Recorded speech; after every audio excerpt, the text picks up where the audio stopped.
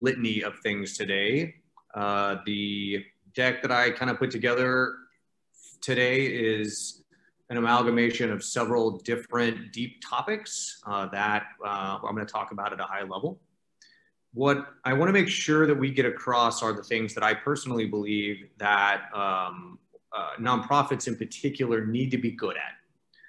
And this is a selfish thing, but you know, it's my talk, so I can do whatever I want.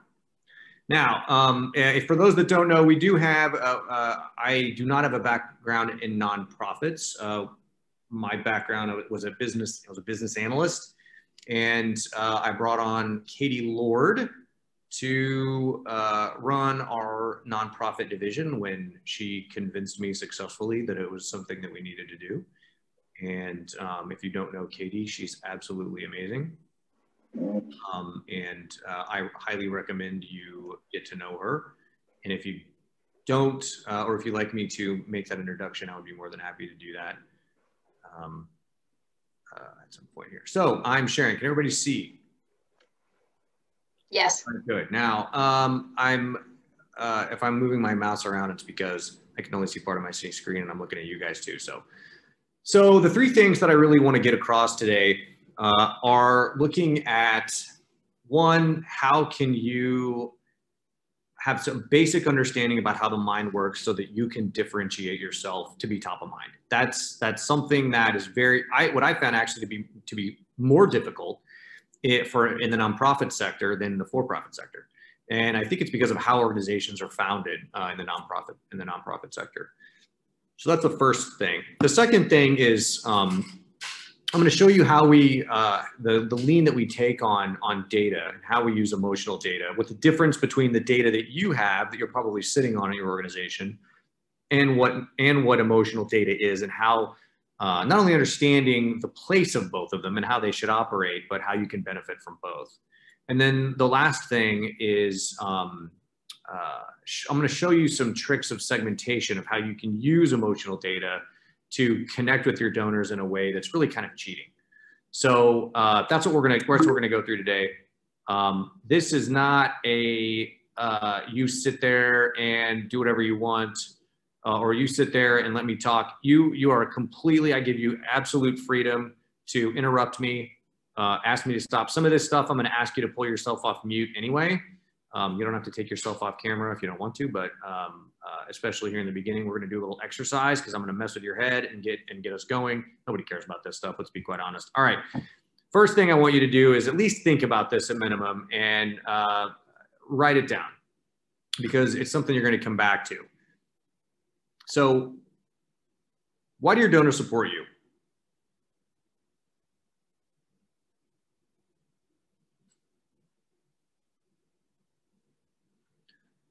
I'll tell you, this is one of my favorite questions because the answer is probably a little bit harder to come up with than you think, even though it's maybe the most important question when it comes to understanding your organization.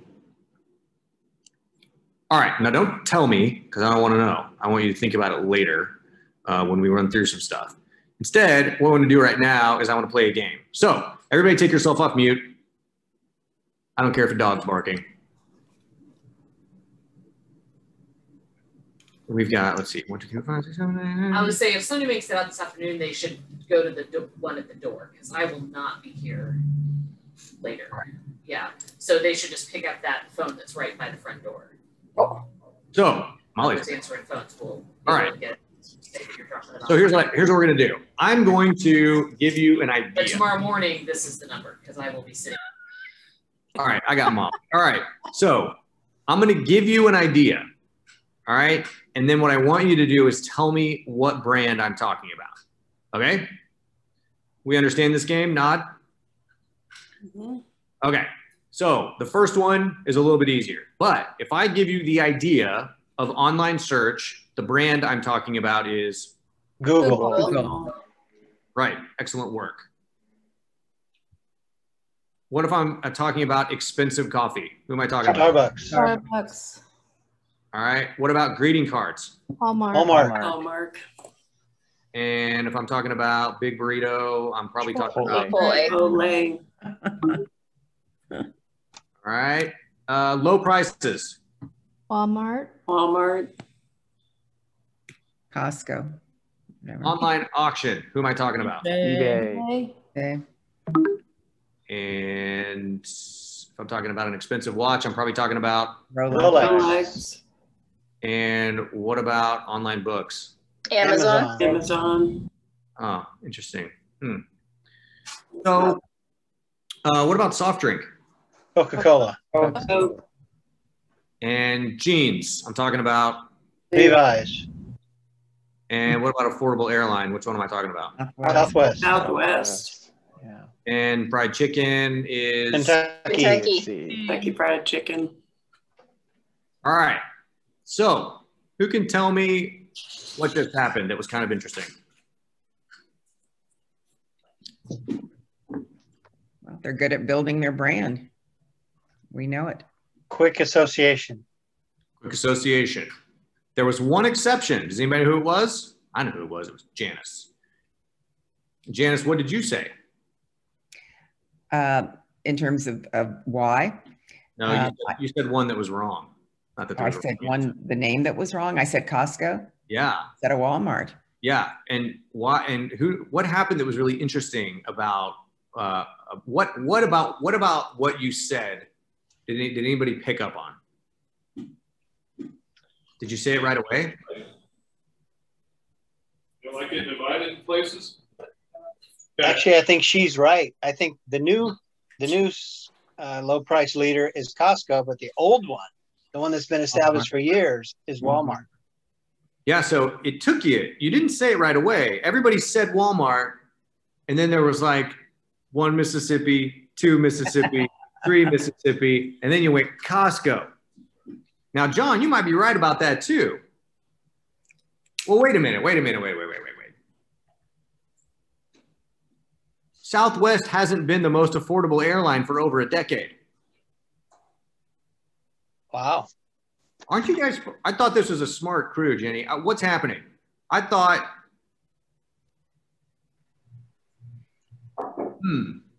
So what do we think happened here? Because some of these aren't true. I mean, there's no such thing as a right answer. You just had this association with an idea. You said affordable, and if you, I think it said low budget, we may have answered the airline differently. You may have. We'll never know. Now, what I did is I just cheated and I tricked you with big and obvious brands. But the point is that your brain operates like a file cabinet, right? And what happens is it puts certain pieces of information in and stores it to have visceral recall. Now, your brain does this with everything, not just brands. It does it with people. It does it with ideas. It does it with pieces of information. It does it with history. It does it with emotions. It does it with everything. Now, if you understand how this works, you can take advantage of it. Now, why would you want to do that? Because the idea is when it comes to your organization or what is I think called philanthropic priority, everyone wants to be number one. If you don't want to be number one and you don't want your organization to be top of mind in your philanthropic priority, then we have deeper things we need to talk about. So a lot of this came from a dude named Jean Piaget, who basically was an epistemologist, which just means study of knowledge or language. And what he did was stole a bunch of ideas from Immanuel Kant and essentially just kind of wrote them down. One of those is a schema. So that's what just happened. Your brain creates these schemas, right? And they're basically just shortcuts that exist. And the reason that happens is because we can't just think about the things that we're doing all the time, because if we do, we'd never actually accomplish anything.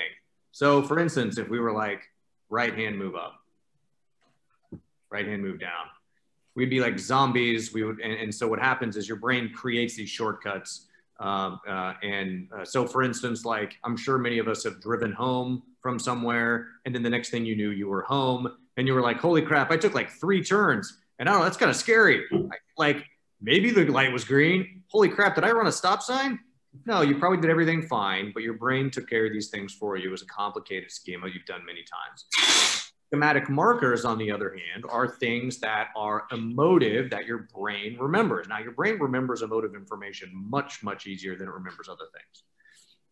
kind of like how you can remember someone's voice, right? And you're like, don't even know why, but you can like recognize voices and why people's faces are uniquely different.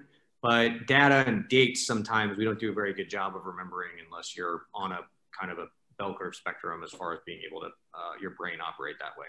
But these are important things to remember because you want your brain to create, or other people's brains, to create schematic markers and schemas to remember who you are. Because if you do that, you will win more organic business, you will get more donations, and people will think of you more without you having to spend any money to remind them to do that, which is ideal, yes? We don't want to be reminding people all the time who we are. It's extraordinarily expensive. So when I said your brain operates like a file cabinet, it kind of does. Now, what's fun is when I get to talk to high school kids when they're going to college. And I give them a similar talk and I say, a file cabinet is a huge metal box and it has a handle on it. And you grab it and you pull it out and there's paper inside.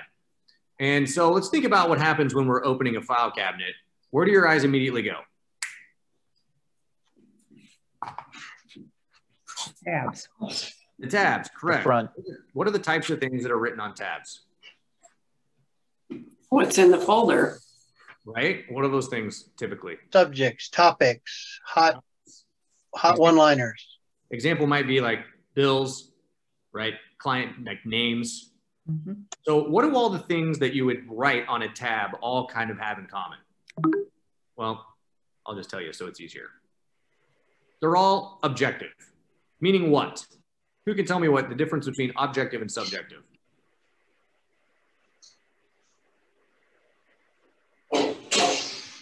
Perfect. Objective means it's the same in everybody's head. A date is the same in everybody's head. A name, for the most part, is the same in everybody's head. You don't write subjective things on file folders. If you do, you will go insane, and so will everyone else around you. So for instance, if you put favorite donor or favorite clients on a tab, no one would know what's in there, including yourself after a short time. So your mind works the exact same way. It has to understand something that is objective, and it's called an objective hook.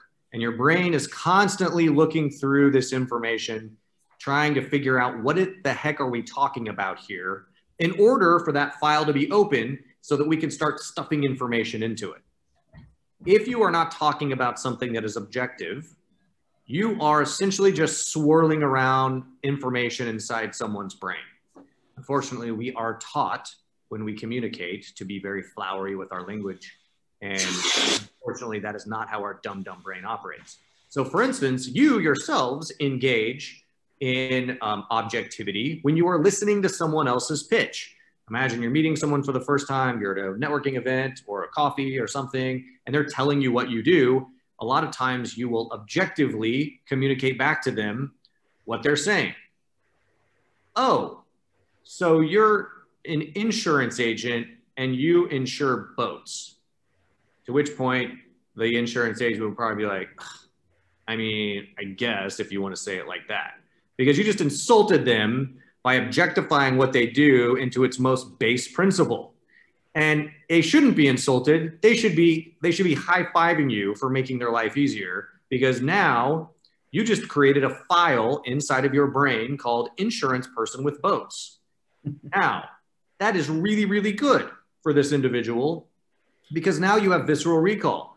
Every time, so let's say that you're on a boat 6 months later, you will remember this person. And you'd be like, don't even care about insurance. But like you're trying to connect with the person that owns the boat and be like, you know, I know a guy that you should probably know. He insures boats. You just made money for this person. It's ridiculous. And all we did was take advantage of how the brain naturally operates. So this is the type of way you need to be thinking about how you're communicating your organization. i.e., if you're using subjective communication, you are losing money. If you're using objective communication, you are using how the brain naturally operates to your advantage. Make a sense? All right, now let's talk about emotions for a second. We got to talk about this dude who looks exactly like a neuroscientist. It actually looks like we sort of just Googled neuroscientist and grabbed the first picture, because that is what Antonio Damasio looks like. He is a neuroscientist at USC. He got very, very lucky, and he fell kind of backwards into this a very interesting hypothesis. He was studying people that had brain trauma, and there were certain parts of their pituitary glands that were damaged. They weren't allowed. These people couldn't excrete certain emotions, right? Like basic stuff, serotonin, norepinephrine, dopamine, things like that. And what he found was that these people were almost completely unable to make basic decisions.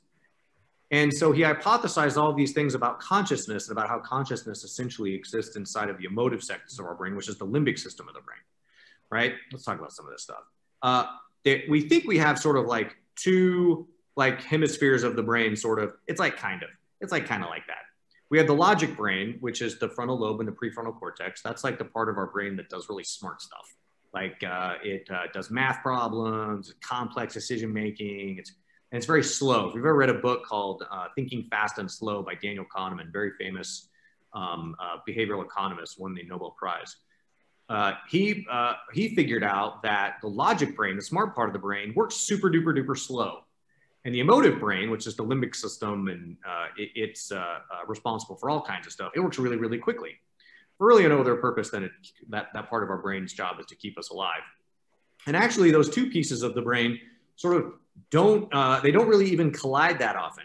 As a matter of fact, one of the things that Antonio Damasio figured out that was wildly significant is that as a species, we don't use the smart part of our brain when we make decisions, like even highly logical major decisions in our life.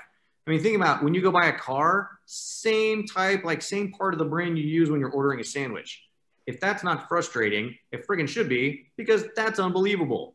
But it's sort of true. I mean, think about when you buy a car, you like trick yourself into thinking that you're being logical, even though you're like, yeah, I'm driving this car. Like this car is a representation of me in a vehicle form, right? But you sound like an idiot if you communicate that to people too, right? Like if someone, like for instance, number one response, someone says, hey, you got a new car. What do you say? Yeah, got a great deal on it. Well, you know, got a new job, and so I need a little bit of gas mileage. Logic. We justify our decisions and the things that we do with logic so that we don't sound like an idiot, because we're afraid that if we say, yeah, I don't know, I just kind of got behind the wheel and it felt right. Or, yeah, this is really like, I want you to think that I'm successful and therefore I'm trying this. Or do you remember when you got a BMW like 2 years ago? And I can't stop thinking about it, so now I got one. You can't say these things. It's not socially responsible. So a lot of times the data that we get back, for instance, when we're communicating with people, whether you're having a one-on-one conversation with a donor, or you're having just a conversation with a spouse or a friend, a lot of times the stuff you're getting is not totally true. So one of the things I want you to think about is how the brain processes information when it comes in. So I want to point particularly to the amygdala here. The amygdala is responsible for basically all the information that's coming into our brain. And this, many times, is what happens. When we are putting together our communication for our organization, we typically talk about the fancy pants type of stuff that we do.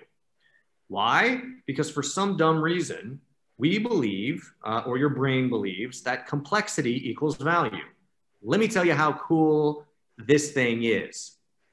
And we talk directly to that frontal lobe, which is, we use smart words, and we use big words, and we use language that is like marketing language or terms of art, because we want them to think that we know what we're talking about. And it makes us sound smart. The problem is that part of the brain doesn't even process information. The way that information comes, and it comes through the amygdala of the brain right into the limbic system. And that limbic system is like your dumb brain, which is where all of your decisions are made, by the way. And the dumb brain is going, I don't understand any of this crap. And if it does, something bad happens, which means that the amygdala sends the information to your brainstem. And the brainstem is going to do one of two things. It's fight or flight. You've heard fight or flight? That's where fight or flight happens. Now, if you're trying to convince someone to give you money, or you're trying to make a sale of some kind, did you win either way? You lost. 100% chance of loss. They're either fighting you, and then you got to play a position of defense, which you're probably not going to win, or they're just bailing. So instead, we have to talk to the amygdala of the brain, which means we need to talk in a very dumb way. The more simple and stupid, lowest common denominator way that we can communicate to people, the more or the higher the probability that we're going to be accepted. So if we're trying to convince someone to do something, we need to be great big dum-dums, and we need to be very objective with what we're saying. And as long as those two things are happening, you are in really good shape. The amygdala says, hey, that's not threatening to my worldview, because if it's threatening to my worldview, I'm sending you down to the brainstem, or I don't understand all them big words. And so I'm sending that down to the brainstem. If you say, hey, look, I'm just an insurance guy and I insure people that own boats. The amygdala's like, yeah, I got that. I know what a boat is. I know what insurance is. I'm on board here. That was an unintended pun, by the way, because I made the boat thing up. That was not planned, just so you know. So a lot of the times we're doing the exact opposite of what we should be doing when we're doing basic communications with people. Don't talk about your features and benefits. People don't buy features and benefits. Bad salespeople, especially think about a car salesman. A bad car salesman will start rattling off the features and benefits. You know, it's got 300 horsepower and electric. I bought a car. It's been a while since I bought a car. It was probably like 5 or 6 years ago. The guy actually said it has air conditioning. How is this a feature still? Sidebar. But the point is like, I didn't buy the car because it has 300 horsepower or because it has air conditioning, right? There are a whole litany of other emotions that were going on. A good salesperson will probably use Socratic method, and they'll say something like, how fast do you really need to go? Now that is a great sales question. Or maybe I'm able to ascertain when I'm talking to this person that they have a family. Then maybe my question is not, you know, we have anti-lock wheels and we have all kinds of, we have the best seatbelts and we have airbags. Go, how safe do you need your family to be? Because the answer to that question is going to dictate what kind of vehicle you need to drive. You've just sold that person. It doesn't matter. Like, we know if safety is important to that person, we've hit that emotional chord, and the rest of the sale will take care of itself. We make a sense? All right. So the trick here is, how do you actually gather that data? Because every organization is sitting on data right now to some extent, and it's behavioral data. So for instance, if you're looking at a donor list, you've got your donor, their names, maybe how much they donate annually, or the dates that they've given, the events that they've attended. This is your data set, your database. So all that's behavioral. So if you're to look at that, what we're kind of forced to do as leaders is, if we want to accomplish something, like if we want to hold an event, maybe what we'll say as a leader is, we'll say, hey, let's go back and pull all of our donors that have attended events in the last 3 years, and we'll start there. Or, hey, let's go back and start with the people that have sponsored an event or something like that in the last 5 years, and we'll start with them when we're trying to find somebody that's going to, or if we're trying to build up our sponsorships for a specific event. That makes total sense. Now, do we know anything about these people from a data perspective other than the fact they've done it in the past? We have no idea. We may have some qualitative type of information because we may have a personal relationship with these people. We might know they're a bank, right? Or we might know that they're a manufacturing company or something. But other than that, if you handed this off to someone to go do something with, they don't know anything. So what we call that is that's big data, right? Quant, essentially. This is behavioral information that you can use for lots of great things, which I'll talk about in a second. But it doesn't tell you the most important thing, which is, what am I supposed to say to them to get them to actually do something? And that's the really tricky part. And that is essentially what emotional data is. We define it as a combination of qualitative and quantitative measurements. It helps us understand the preferences, the motivations, and the emotions of people that explain the behaviors. The behaviors are easy to track for the most part, right? So imagine you're a coffee shop, or you're maybe just looking at your own website. You can see, for the most part, all of the who, what, when, where, how data. It's just what we call big data, right? Big data is who's coming in, what are they doing, when were they there, how did they get there? All that information is readily available. It's easy to gather.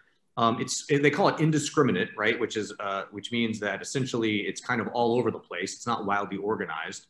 It measures and quantifies behaviors. The tricky part is that it is very difficult to make actionable. A lot of times the best you can do is look at the past and really cross your fingers and hope that the past is indicative of the future. And many times it's not. What we really need to know, on the other hand, is we need to understand the emotional data around that individual. And so what is that emotional data? Well, instead of just knowing that they sponsored 2 years ago, all you really need to know as a leader is, why the hell did they sponsor in the first place? What was that thing? And if you know what that thing is, because it's not static, it's not the same for probably any of the people that sponsor. It's all little different things. And some of them are, by the way, are wildly insulting.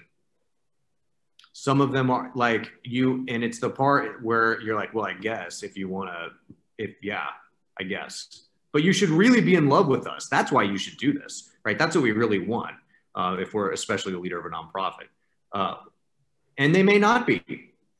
It's important to know that. And that's okay. It's your organization. You can take their money or not. It's up to you. But we need to know this information. So it's really hard to gather this data, unfortunately.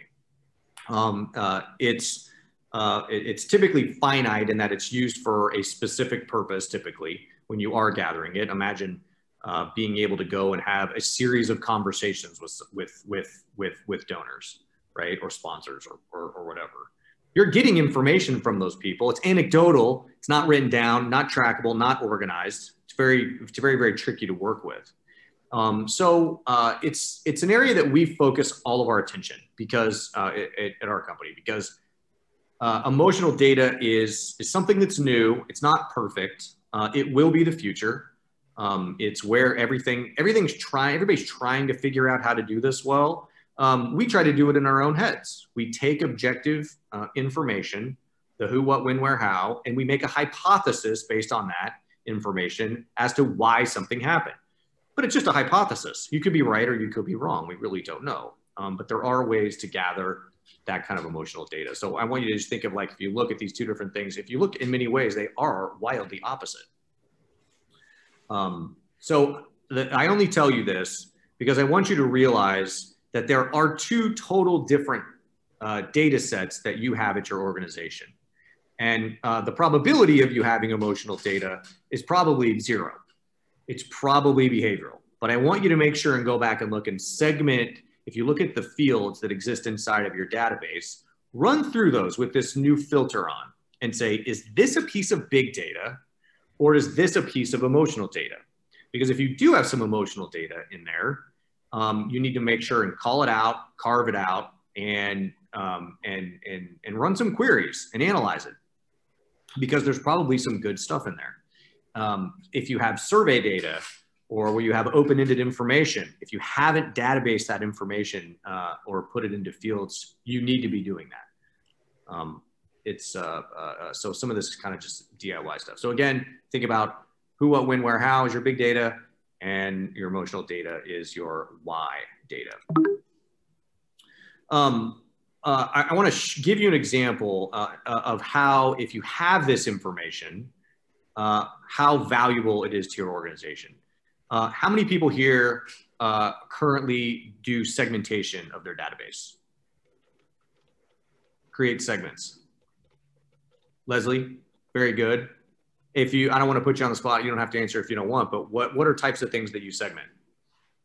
So I use Constant Contact, and we have charity partners who have signed up for our site. So we have that as a segment. Good. There are donors. There are partner organizations. So just kind of segmenting it out like that. That's good. So here's one thing that I want you to keep in mind when it comes to segmentation. Most of the time, organizations segment their database based on predefined parameters. And a lot, I can call them Facebook parameters because that's what most people do. It's like male, female, you know, how long have they been a donor? You know, what's their annual level of giving? And these things are important, but you can create a segment of your database in any, you can make eye color, height, there are no limitations. It's your information. All you have to be able to do is find out a way to create those segments. And it's not as hard as you may think. When you do a survey, for instance, if you're doing just a generic survey, you're trying to get an NPS score, or you're trying to get people's reactions to an event, or trying to figure out if they're going to give you a capital campaign, you can create these segments with the data that you're pulling and the questions that you're asking in that survey. So, and typically in this, you should let your intuition work, because if you believe that dog ownership, regardless of what your nonprofit does, right? Doesn't matter. If you believe that dog ownership is a potential segment that could be important, you should create that segment. It's not going to hurt anything. And if you can run data and you can run, if you run surveys and you segment those and you look and you can see that, holy cow, there's a big difference between somebody that owns a dog and somebody that doesn't own a dog. That's unbelievable. Well, now we can do what Leslie's done, which is instead of segmenting our audience by an event that they have come to or given to, we can do it by dog ownership. And if you are sophisticated enough, or you use one of our systems where you can go and identify, hey, actually somebody that owns a dog is twice as likely to give, your intuition could be totally spot on. And you may have just stumbled on a potential competitive advantage. Because if your intuition has led you to believe that dog ownership is significant, and you can now segment by that, you now know something that no one else knows. It can be wildly valuable. We see organizations that are typically very, very agile and they grow very, very quickly. They do not play by other people's rules.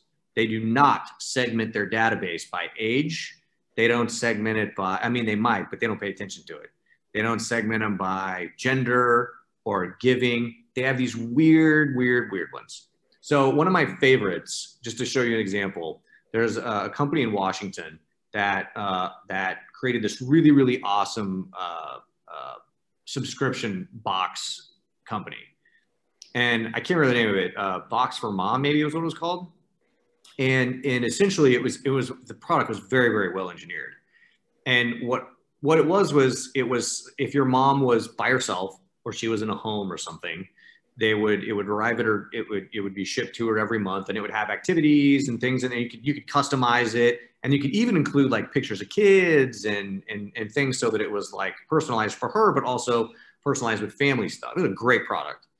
And one of the things that they were focused on was, we want to find people that live a long way away from their mom, because we believe that is a great target segment for us, which makes total sense. And they said, the problem is we can't get it off the ground.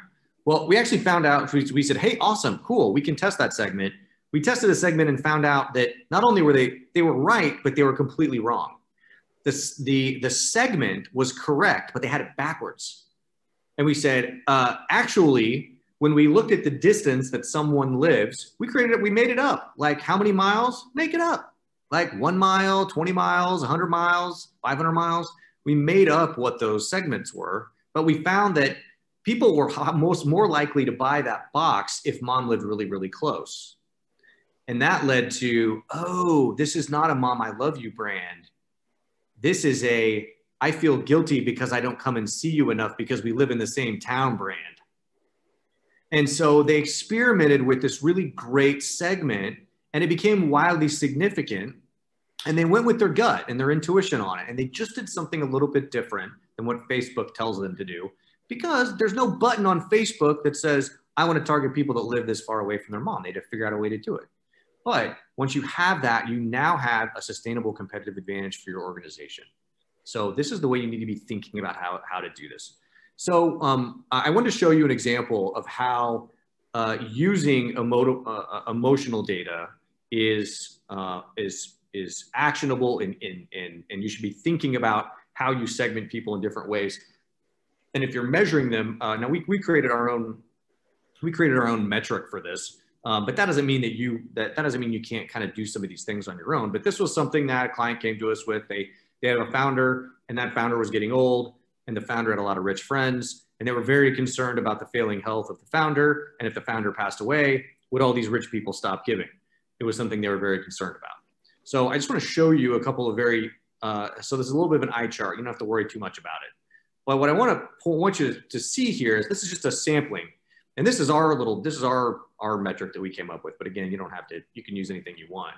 But what we're able to do is as we broke this data out, we were able to see when we tested the idea of having a personal connection to the founder, these long donors that have been giving, and we knew that these were the donors that were giving for a long time, for having given these big chunks of money.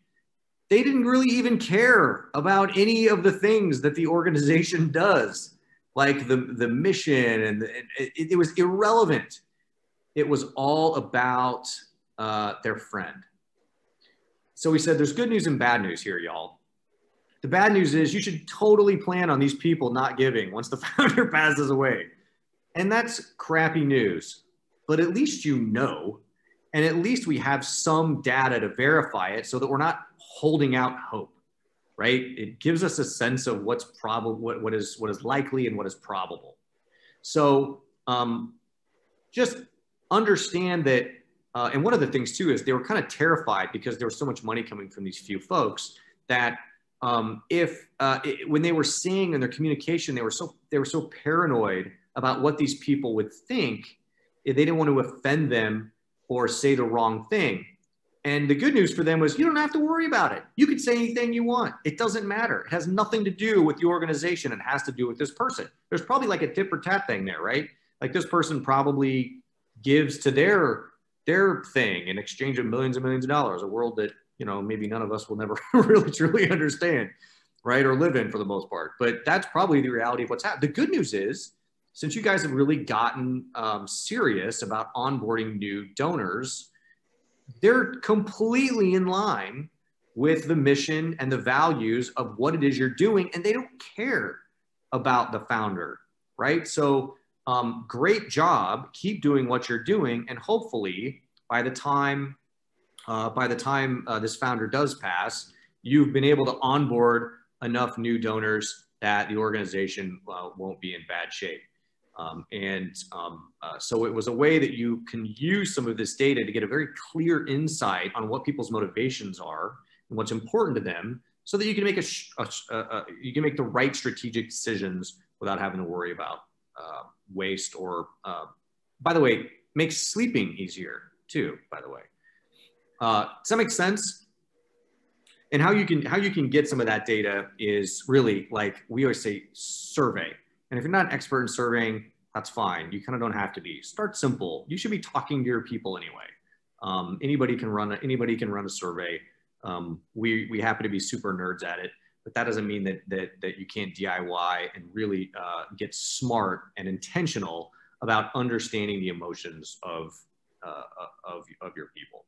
So I want to wrap here with a short little talk that's important for nonprofits in particular, I think, to understand. And it's about fear. Now, nonprofits, I think, are faced with more fear than for-profit organizations. And it's for several reasons. One, most of them aren't sustainable, meaning they don't have enough guaranteed revenue to come in the door that can sustain the organization for the long term.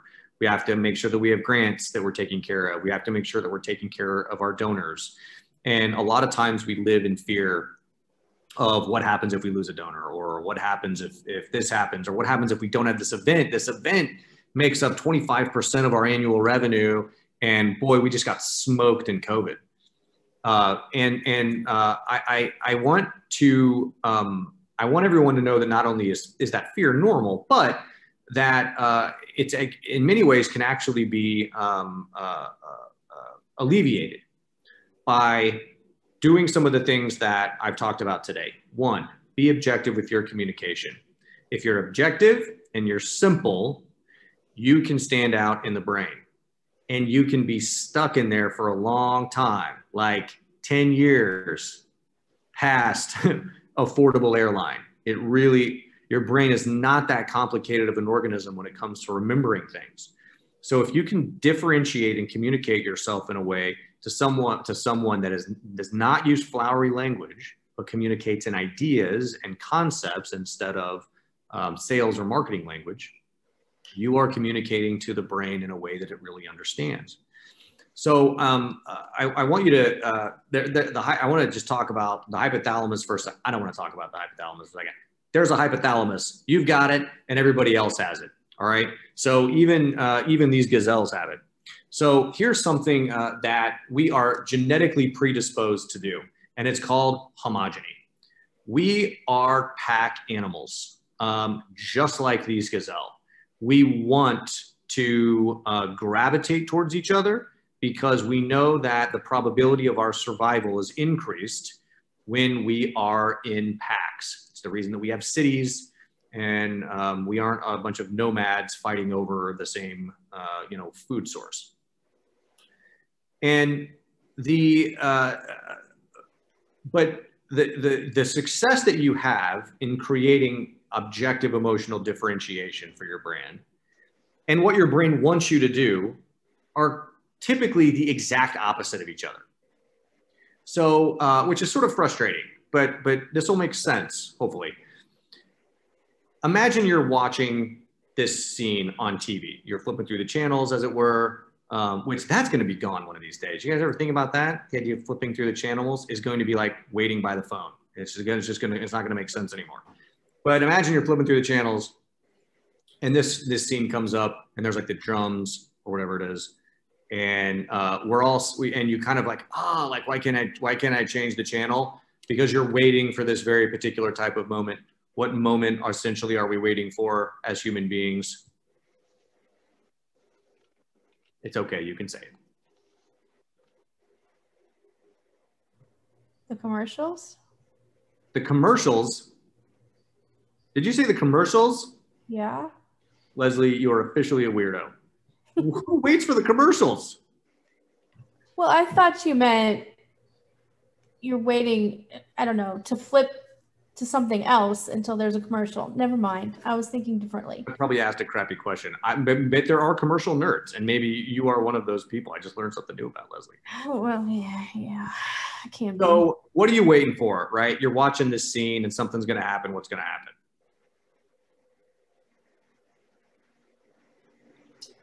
The lion's going to eat one. Lion's going to eat one, right?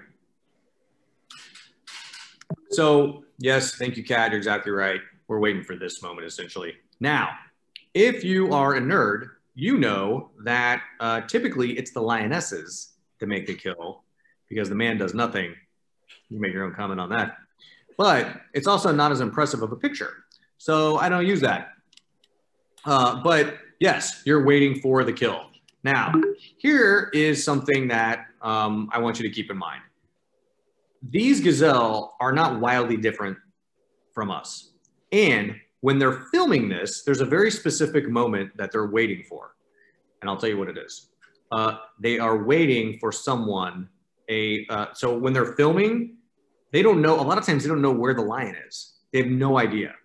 Because these things are pretty good hunters. Sometimes they're lucky enough to have a crew that's following it. But most of the time when they're doing the cut scenes, they're filmed like months apart. Right? Where they got great film of the lions, and then and a lot of times the kill sets aren't as good, right? A lot of times it's just movie magic.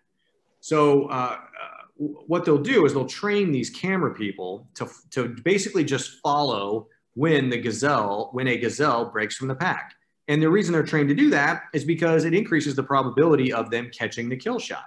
Because they know that one of the lions is going to jump out of a tall thing of grass, and it's going to get one of the stragglers. Your brain fundamentally understands this relationship as well, i.e., stay in the pack, do the thing that everyone else is doing because it mathematically increases your chances of survival, which is sort of true, right? At a base fundamental dumb brain level, which is where all of your decisions are made, back down in this reptilian brain. And that part of your brain's job is not to do engineering or write poetry or do a math problem. It's to keep you alive. Fundamentally, that's the job of your brain, is to keep you alive. That's all it's trying to do. And separating from the pack decreases your probability of survival. Therefore, no good. It will release neurotoxins into your brain if you separate from the pack, i.e., if you say something that is different or unusual from other organizations similar to yours, it is dangerous. The great irony is that the brain is trained to see things that are different for the same reason. It's trying to find if there's a threat. So your brain is keenly aware and looking for things that are different and ignoring homogeny. So on one side, your brain's saying, for the love of God, don't do anything different or you'll die. And on the other hand, your brain's saying, if you don't do anything different, no one will ever see you. It's sort of true. And I believe this fundamental dichotomy that exists here in the brain is the reason that most organizations look identical to each other. It's the exact opposite of how good economies and good organizations operate.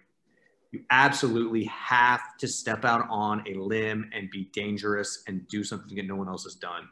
Most of the time, we're so petrified and terrified that we're going to offend someone or we're going to lose a particular donor that we don't do it. And we stay in that pack of homogeny and we never accomplish anything great. Your brain is much more comfortable keeping you in the status quo, even if that status quo is uncomfortable, than it is doing something different. That's how strong this instinct is. So anytime you try to do something different, and I'm talking about, we've been doing this this annual campaign the same for the last 10 years. When you try to change something, your brain will fight you tooth and nail and you will lose sleep over it. Even if you're changing something stupid, like the name, like the subtext of the name or like where the location is going to be, things that are fairly irrelevant, your brain will release these neurotoxins. It absolutely hates it. What you have to remember that the fear that exists is the lion. The lion does not exist in our reality. We are the lion essentially is just that part of your brain releasing fear, and that is it. There is absolutely nothing to be afraid of. And if you don't step out on a limb and you don't do something different, you will remain a part of the pack and you will not do anything great. And more importantly, you will never, ever be an organization that is at the front of this presentation that anyone will ever remember, because you simply won't. So if you take away nothing else from this organization or from this presentation, please remember that. And I have a couple minutes for questions, unless Jane tells me otherwise, because she's the boss. No, anybody have any questions for Grant? I don't know that I have a question exactly. I mean, maybe I do, but I mean, first of all, I just want to make a quick comment in that I had an instructor in a fundraising class that said, people don't give to causes, they give to people with causes. And I've found that to be true, at least in the beginning stages of Reuseful, and that I've been very humbled by the fact that people have given money because it's something that I started, and they value that. But my question is, years ago when I was a technical writer, I was in a workshop, and the kind of the icebreaker was, the instructor said, I want everybody to remember the very first thing they thought of when I say this word, and then, you know, you're going to report that out. And the word was dog. And so he went on to say, okay, who thought of a specific breed? Come over here. Who thought of an emotion? Come over here. You know, who thought of a sound? Come over here. And so pretty soon, you know, this room was filled with these groups of people who all thought very differently about this, what might seem to be an objective word. And so I just guess you know, it's good to think about objectivity through the lens of those segments, I guess, is kind of what occurred to me during this this webinar. So I just wonder if you had any thoughts about that, Grant. The fact that your brain does that is very good news for all of us. Because if your brain didn't do that, creating differentiation would be impossible. But the fact that some people thought of a breed and some people thought of an emotion or a memory related to a dog is the reason that you can do this. You can, your brain will, objectivity can be given to anything. For instance, affordable is not objective. It's subjective, but it became objective in your head. You can make things that are subjective objective if you do it correctly. So there's a whole other talk that I do on branching, where we essentially correlate how you communicate yourself to a tree. And it's very impactful because if you say dog, think about dog as the trunk of a tree. Well, what would be the branches then? Well, one branch could be breed. And then there could be lots of little branches from the breed, which are actual specific breeds. You can create a nonprofit on a rescue. We are a rescue organization that only works with dogs that weigh over 70 pounds. And that level of specificity will create strong emotional connections with a segment of the population that likes big dogs. And you can make, and first of all, that'd be a funny brand, right? You could essentially just use the whole thing and make fun of people that like small dogs. That could be the whole thing, right? Like, and all you're doing is you're building emotional resonance based on the size of an animal. You can do it with anything. You just have to abstract for a second and think about the fact that any segment can be a position. Grant, so when you are able to come up with some of these emotional segments, how do you measure it? How do you can come up with these easily for donors, but then how do you as an organization, for example, work with a not-for-profit besides surveying to come up with that, that data? So one of the first things that we do is we basically tap into the brain of everybody in the organization. And because, let me tell you something, hardly ever do we see something that comes out of left field. There is a reason that people are giving to you.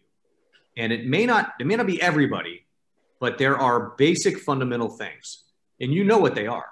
It's not, the challenge isn't figuring out what they are. The challenge is figuring out, are there certain groups of people that feel a certain way and other groups that think another certain way. Here's a great example. We just did this work with social services org. And one of the things that they said is, we said, you know what we always kind of fight with is like the feed a fish or teach to fish thing.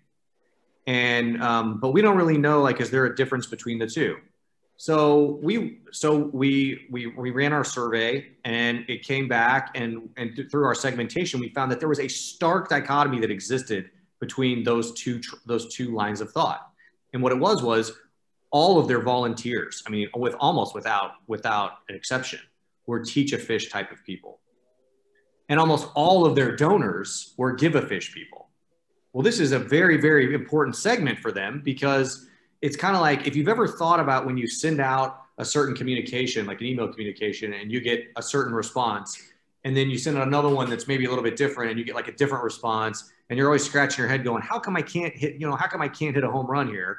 It's not because you're not seeing the right things. It's that you're saying the right thing to some and the wrong thing to others. And it's just hard to figure that out. In this instance, it was clear through our segmentation analysis, it's through segmentation, that we were able to figure out, hey, look, so now they separate their database and they say totally different things when they're talking to volunteers and potential volunteers. It changed how they recruit and a bunch of other things. And then donors, again, totally different.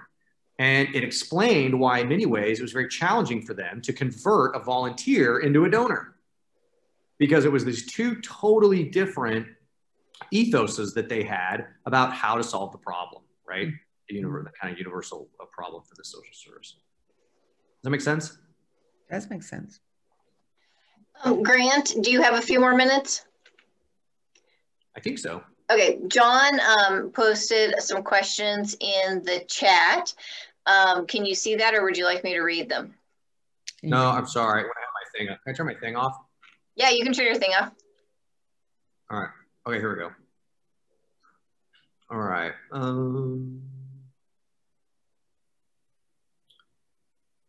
How can we measure affinity within the data we have? John, help me understand what you mean by affinity. Connections, affinity being part of the group, being part of our cause, being part of the group that supports our cause. Okay. Is that a term of art? Remember, I'm not a nonprofit. I'm a learning nonprofit person. Katie has to use kid gloves with me. So their families and friends. So I'm not sure I completely understand what affinity is. Affinity would sort of be what you would gauge as their connection to your organization. Does that help? Oh, yes. Okay. Okay. Now I understand your question. Okay. So the answer is it's extremely tricky. We can't, one of the things that we found out is that we cannot rely on people's existing data sets. And even when people keep really good data or they have really clean fields and they're super confident, it's not as though we can go scrape through behavior and identify emotion or motivation. And it's because those two things essentially are uncorrelated. Now, if it's me, you can use big data and aggregate big data with the existing sets that you have in order to maybe mold and modify behavior over time. But it's really tricky because that's all we know is the behavior, right? Like if you're a coffee shop and I use coffee shop as an example because it's really simple. If you're a coffee shop and you know that there's this person that comes in every day and they order the same thing, your big data can you can use it to be predictive and you can have that drink waiting for them, right? And you can use it to maximize margins and be super efficient, but we really have no idea why that person's coming in. So we don't have that data set. All we have is essentially what those behaviors are. So we're forced to sort of assert or hypothesize what that emotion is based on the behavior. They're typically just uncorrelated. Like, it's tough to change someone's behavior or trying to modify their behavior based on just understanding their behavior. But if you know why they're doing certain things, right, then it's a lot easier to change their behavior. Because if you're trying to get that person that comes in and gets that same latte every day to buy a muffin, if they've never bought a muffin, any answer is correct. You have no idea, you just try anything. But if you know that they're coming in before they go to work, maybe you can have your barista say, hey, is there anybody else in your office? There is. Well, we have muffins that are 20% off if you buy a latte, and you can bring that, even though you don't want it, you can bring that muffin in for your person. You'll probably make a new best friend, right? So we just used a piece of qualitative information to modify someone's behavior based on something that we know. So a lot of times, or not a lot of times, every time, we have to go create this data set ourselves because it doesn't exist in existing data. If it did, someone would be a bajillionaire because they would go through and scrape. I mean, you guys think about, you guys use the wealth engines. I'm sort of learning about the scraping and the wealth engine. That's super beneficial stuff, right? So you can see if someone owns a boat or has a vacation house or what other organizations they've given to. And you can go, okay, well, this person gives a lot to animals, right? They give into ASPCA, they give to whatever. So I'm going to talk about animals just as a rapport building exercise with them. That's your best case scenario. And you just really cross your fingers and hope that that was like not their spouse and it was them. And you talk about animals and it totally misses the mark. We worked with a donor one time that they found one of their major donors had bought a winery and they were very excited. They found the winery, they bought a bottle of wine, they were going to bring the wine to the winery, and we broke our data out and we said, don't talk about wine with this person, talk about hiking. And they were like, what? We're like, trust us, talk about hiking. And they were very, they didn't believe us. And they went and talked about wine, didn't work. The ED went in and talked about hiking, and he wouldn't shut up about hiking with the grandkids and all that stuff. And they ended up getting the ask with the hiking, not the wine. The hiking was something that came through understanding emotional data. The wine came through behavioral data. Again, it's not that big data set, those wealth engines aren't valuable. It just gives you incomplete information. This is another data set that helps kind of fill in the gaps in the story that can explain that behavior. Well, thank you so much for. I've spent most of my career on this. If you could figure out a way how to assert that, I would be very interested in going into business with you, because we will be the richest people ever. Well, thank you so much, Grant, for presenting with us today. This has been very insightful, and I hope everybody else has gained insight as well. We're going to flash 2 easy questions